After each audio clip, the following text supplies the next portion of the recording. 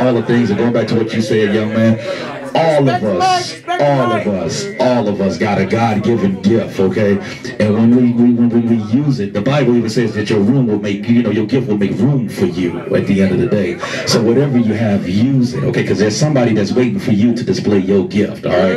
They waiting to be blessed by what you have, all right? Say that. So even if I just talk, okay, but believe it or not, just by talking, I've been on stage, I've preached behind church pulpits, okay? I've done a lot just by talking like this, okay? Come on. So if that's my gift, I want to do something with it to set people free, to be a blessing to people, to entertain people. So whatever it is that you do, if it's a cipher, if it's a singing, if it's dancing, you do it to the best, okay, to the God-given ability that you got, okay, and let it make room for you. Come on. Y'all be blessed. I'm Sean the Voice, and I'll see y'all later. All right, come on, Mark.